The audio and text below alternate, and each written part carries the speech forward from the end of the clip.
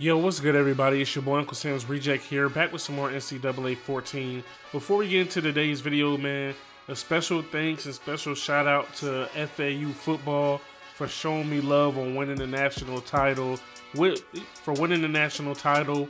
my FAU rebuild, man. And the sky's the limit, man. I couldn't thank you guys enough because without you guys, I wouldn't have gotten this recognition or notoriety. And we're just gonna keep grinding, and I'm gonna keep doing this for y'all. Now, for the reason you guys are all here, today we got some more NCAA 14 simulations. Florida-Georgia game is this weekend, this Saturday. We all know how big of a game this is, the Florida-Georgia Classic. You know what I mean? Georgia is number 7 in the nation. Florida is number 9. Big SEC matchup. Both teams are playing really well this year, and I can't wait to see what we can come out here and do.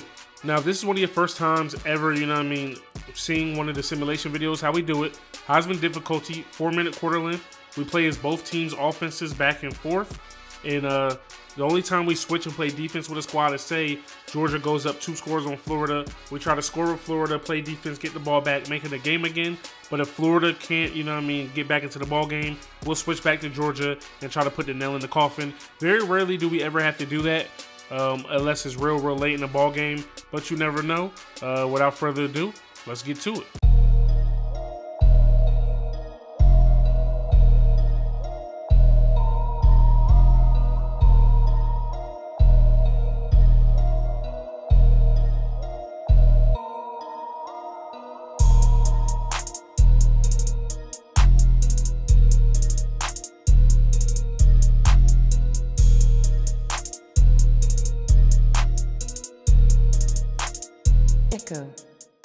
Alright, man, here we are. Everbank Field, Florida-Georgia game is on the way. I'm not sure if they still play the game here or not, but this is where it is here on this game. Ready to get it in, baby. Let's get to it. Alright, man, so Florida wins the coin toss. They elected a defer. You know what I mean? We're going to do the same thing that we did last time with Georgia. We're going to run the... Ooh, I thought we was going to go off with Hartman again, but we're going to run with Jake Fromm in the first half, and in the second half, we're going to switch over to Justin Fields. All right, man, 1st and 10, let's go. Try to get things going here. DeAndre Swift met in the backfield, nowhere to go, lost it 2. All right, try to step it up a little bit here. 2nd and 12. Go to the air, see what Fromm could do. He's got 1. And he finds Hartman over the middle. All right, so 1st down here after completing that pass to Hartman. Going to empty backfield a little bit, seeing what we can do through the air. We got Riley really over the middle. Boom, juke our way out. We pick up the 1st. All right, so I think we were able to use the pass successfully here to open up the run a little bit. Try to get the ball back to DeAndre Swift. Boom, we got some pullers. All right, key block. 1-on-1 with him. Good tackle. Okay, 2nd and inches here. Looking to pick up this 1st down. Now that we can get a good little mixture here of the run and the pass going. Man coverage, open up that lane over there a little bit as long as we get the block out there. All right, got 1 key block. We got the 1st. We juke inside for much more, and we are just short. All right, man, so once again, Florida's able to snuff out the run. You know what I mean? Back to their old ways. They've been doing a good job of playing it pretty well out here. Hartman. Boom, perfect pass from Fromm. Hartman spinning inside, breaking a tackle, and we're down inside the red zone now, looking and punching in for 6. Fromm's having a good day today, 3 for 3, 46 yards. See what we can get out of this. We're going to send all the receivers to the left. Send the tight end back to the right. All right, there it is. Boom. All right, 2nd and 4 here, inside the 10. Looking to get it in here. Going back to DeAndre Swift. He jukes his way into the end zone, baby, and we're in there for 6. Georgia's on the board. All right, man, so Georgia comes out here, gets on the board early. Florida's getting the ball and then a chance to score. The defense started off pretty strong, but then they fell by the wayside early. Trying to see what we can do out here. Felipe Franks, heavy on that side. We're not going to stick with the pass. I mean, with the run. They do send the blitz. It's picked up. Got a man open. Cleveland makes a reception, and he's able to pick up the 1st. Scarlett has some room in front of him on that screenplay, man, but is agile. Just didn't look up the par there. Felipe Franks passing. Oh, no! Woo! Nearly picked off. Tyson Campbell jumped that route. All right, 3rd and 12 for Florida here. This isn't... All right, 3rd and 12 for Florida here. Looking to pick up a 1st. They're what's the name on the outside, jamming. We got a man open over the middle. Hammond, the safety comes over and makes the play. All right, so we got ourselves a 1st and 10 here for Georgia. Fresh off with a punt. Trying to come out here and really take over this ball game. Nice juke from DeAndre, but he's brought down. All right, man, so at the end of the one... All right, man, so at the end of one, Georgia does have the 7-point lead, and they got the stop on Florida already. Trying to do more of the same here. DeAndre, you got one man to beat, and he's brought down. In the beginning of the game, Georgia was having a little bit of a hard time running the ball, but right now, things seem to be turning around a little bit. Trying to go with the triple option here. They play it pretty well. Fromm has Holyfield. He's able to get the toss off. He's eventually brought down by number 13, but not after picking up 14 yards. 1st and 10. Georgia calmly continuing to drive down the field. Fromm holding it down. He's got a receiver. He hits his man, Robertson. He tries to spin, but is brought down by the corner. Right now, it's not looking too good for Florida, man. Their defense is good, but right now, Georgia is seeming like looking like they are a little bit too much for them. Fromm's got a receiver open over the middle. Is Godwin. He's just brought down short of the end zone, down inside the 1. 1st and goal here. Georgia looking to punch it in. They're going to keep it on the ground, give the ball to Swift. The blocks are made up front, and he walks into the end zone for touchdown number 2. All right, man, Florida getting the ball back here again. They got to put some points on the board. You know what I mean? Cleveland back for the return. Hopefully he can get a decent return, some decent blocks. He doesn't get the greatest of blocks, but it is a decent return. All right, another 3rd down here for Florida, man. Definitely need to pick up a 1st down here. Switch that run play wasn't going to be there. They're pressing on the outside. Let's see if they can hold it down. Felipe Franks going deep. He has a man. He does hit Cleveland, who breaks a tackle, and he's going to get into the end zone on a big 3rd down play for Florida. They're back in the ball game. All right, man, what we're going to try to do here is make a stop for Florida. You know what I mean? See if we can get the ball back, tie the ball game up. Oh, get there. Ooh, good tackle from Reese, though. They don't pick up anything on that reception. It's funny because right before this game, I said I usually don't have to switch over early, but this game was definitely looking like it could possibly get ugly, and we definitely don't want that to happen. Oh, we're all over that. Let's go. 3rd and 8. Jake Fromm continues his perfect day. He's 8 for 8. Florida's just looking for a stop here to get the ball back, try to put some points to the board before halftime. They do get the ball at halftime, so if they can make this stop, that'd be huge. Georgia's trying to work on the clock a little bit, though. Florida's not going to stress. They do still have all 3 timeouts. Going to get the ball back if they make the stop here with a little bit under a minute left. So it wouldn't be that bad. They're going to have to hike the ball right here. Oh, that route. I kind of seen it. And Godwin is able to pick up the 1st down. Okay. I jumped on the slant, the quick slant across the middle. You know what I mean? He put the brakes on and you know what I mean, took the out route. Not a bad play there from Georgia. They're going deep this time, though. Oh, but Florida gets the sack. All right. So they might not get the ball back, but if they can just keep Georgia from putting points on the board, still a good look. All right, 38 seconds left here in the quarter. I apologize, guys. I forgot to turn my face cam back on. That's on me. Still the same thing, though. Nothing missed. They're running those out routes. Get there and make that tackle. 3rd and 16. Looks like Georgia's is going to try to dink and dunk and run the clock out. So Fromm still continues his perfect day out here. He's 10 for 10. He can pretty much do no wrong right now. Good defense from Florida. Oh, I'm on that. Let's go. Polite with the pick, baby. Can we take it back to the crib? That would be huge. Okay. He's unable to take it to the crib, but 1 second is still on the clock. So they can either take a shot at the end zone or, you know what I mean, try to kick a long field goal. Coach elects to kick. 48 seconds left on the clock. The win is actually at our backs. So it gets a little extra push for the kick. The kick is up. It is good. And Florida is going to head into the second half, only down 4, getting the ball back. 14-10 Georgia lead. Been a great game so far. Let's see if we can match it and keep this up in the second half. All right, man. So Florida ended up coming out on top of the second half. You know what I mean? Well, as long as they can score here. If they can score here, that changes you know what I mean, the dynamic of the game. But it looks like they're getting it together here. All right, 1st and 10 here. The run wasn't there. They had the edge sealed. They got 1 safety high. We're going to send Jefferson deep, and see what he can do if he can win the matchup against his man. He has a step, and he's just unable to hold on to it. Beautiful play by the corner there, knocking the ball out at the last second.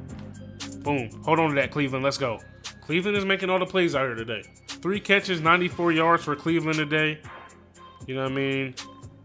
Doing well. Oh, I did not know I was running a screen. Luckily for us, it worked out. I definitely thought I picked a counter play, but I'll take it. All right, Felipe Franks isn't having that bad of a day either. He's 5 for 8. You know what I mean? A touchdown, no picks. They're sending the house. The screen is open. Let's go, Scarlett. Come on, platoon block in. You got to get out there and make the block. Scarlett beats his man, though. He's going to dive into the end zone. Big play from the Florida Gators. They now have the lead. All right, man, so Florida takes the 3-point lead here to start off the second half. Harmon Jr. is back here to return some kicks. He had a big game last time when we did the Florida LSU sim, returning some kick returns for touchdowns. He picks up 31 there. Okay, so Jake Fromm's day is done, like I promised. Justin Fields will be coming in here in the second half. We try not to play one-dimensional with him. You know, we try to come out here and actually pass the ball with him as he completes his first pass to Robertson, who tries to spin off his man. But the DBs here for Florida have been making big tackles all day. At times, it looks like Florida's going to really be able to shut down the run, but DeAndre Swift still has 2 touchdowns. Decent yards per carry, as you know what I mean, he picks up a first down there. One thing I want to touch on right here in this video, man, I really appreciate and I'm humbled by the support you guys have been giving the channel. It seems like just yesterday I just hit like 1,200, 1,300, and we're approaching 2,000. We're, you know, more than halfway to 1,900 right now. Screenplay's open for Swift. He's got to make some people miss himself. He cuts back in. He's eventually brought down, but not after picking up the first down. But definitely, man, with the support, it seems like you guys have been wanting all NCAA videos for the longest. And we made the switch, and it's been working out perfectly for me and for you. Nobody's open. Fields is going to use his legs here. This is where he's the most dangerous, and he's a difference maker, unlike Fromm. 1st and 10 here. Giving the ball to DeAndre Swift again. He's been holding it down. Ooh, you got to hold those blocks on the outside. I thought for sure, you know what I mean, we had a lot of room over there. All right, 2nd and 13. Trying to keep it on the ground. Don't want to make it too much for the freshman. Get out and make that block. All right, one-on-one, Swift. There we go. That's the move we want to see. We're in the end zone, baby. Georgia's back on top. All right, 1st and 10 here. Running to run the ball again. But, like, Georgia really overloads the side, you know what I mean, that we want to run the ball to. So we'll go ahead and audible to the pass. Nobody's open, really. All right, we are able to find Davis. He gets a block. We juke inside. He's got him on the beat. He's pushed out of bounds. 17-yard pickup, baby. Let's go. Malik Davis with a big catch and run right there. Much needed for Florida, especially when it didn't look like anything would happen with that play. Going to Scarlett here with the counter. Oh, not the most pretty of runs, but you know what I mean, stumbles forward, picks up 7, and he's keeping the chains moving. All right, approaching 10 seconds left here in the 3rd quarter. You know what I mean, we're going for it here. We're going to keep it on the ground, give it to the main man, Scarlett. He's able to pick up the 1st and more. He has a couple blocks. You know what I mean, brought down after 6, keeping the chains moving, and that's going to be the last play of the 3rd. All right, everybody, y'all know what time it is. Get them 4s up.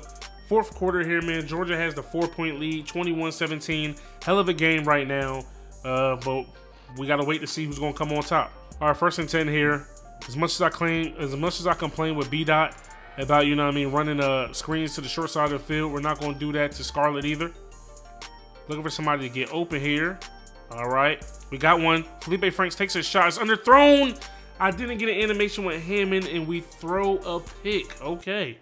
All right, man. Georgia gets the ball back. 3:53 left here in the ball game. Touchdown here will really put this game out of reach. Fields has nobody open. All right, he has one.